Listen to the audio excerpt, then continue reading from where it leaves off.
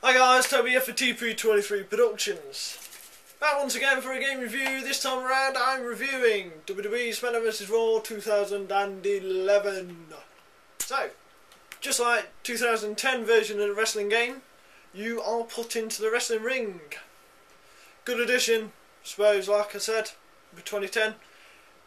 I guess it's to work out the new buttons and the new figures and the layout and all that jazz. Once you get past that, and you've conquered a few moves, you're shown to the main menu. This time around the main menu has a picture of the current then WWE superstar, that being The Miz. He's got his mouth wide open shouting how awesome he is and just doing everybody Sweden. Then he's alright now. Really?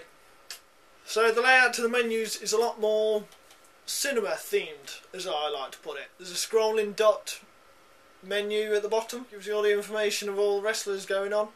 It's hard to describe really, but there's been worse layouts of menus. So we come to the death count and the no longer with us count. There are 12 superstars that are no longer with the company in the roster of WWE Smackdown VS Raw 2011. And there's nobody's dead. Nobody dead. Not a sausage. The Nexus are finally in the game. Same with Sheamus as well. That's it really, on the roster. The animations are very cool this year around. There are also little sneak attacks that can happen. I had a quick match of Wade Barrett versus The Big Show. Wade Barrett, music played and he came out from the other side of the ring and did a sneak attack on Big Show. He then Barrett Barrage, as I believe it's called, on the Big Show and pinned him for the 1-2-3. Cool little sneak attack. Nice added motion. You're playing a more TV schedule match layout. So even playing as a normal one-on-one in exhibition mode ends up being part of a TV schedule. So either Superstars, Raw or Smackdown. Here you can change who the wrestlers play against, who they actually are, what sort of match takes place. It was a bit confusing at the start, to be honest, but once you do it a few times and you get used to it, then it's pretty cool. You can use it to your advantage. There are a shed load of unlockables. These include different attires and a lot of superstars and legends to unlock. Of course you unlock them on the road to WrestleMania. This time around, Road to WrestleMania is set out as a third person. You have your own map in the top of the screen. You're over the shoulders of the wrestler, moving around, making them run where you want.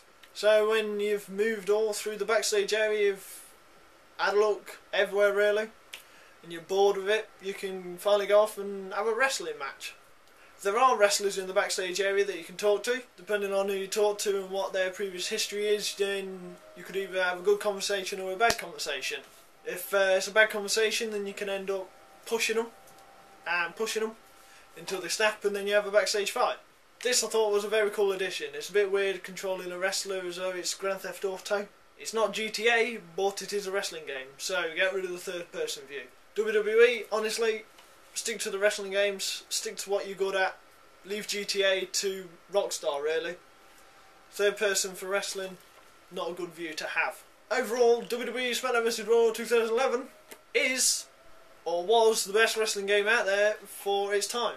But WWE 13 is the best current up-to-date wrestling game that you can possibly get. So in all honesty, this is going back on the shelf. This is going to collect dust along with all the other WWE games, apart from WWE 13, which is the best one to play. Most up to date. So that was my quick review. Hope you enjoyed it. Thanks for watching.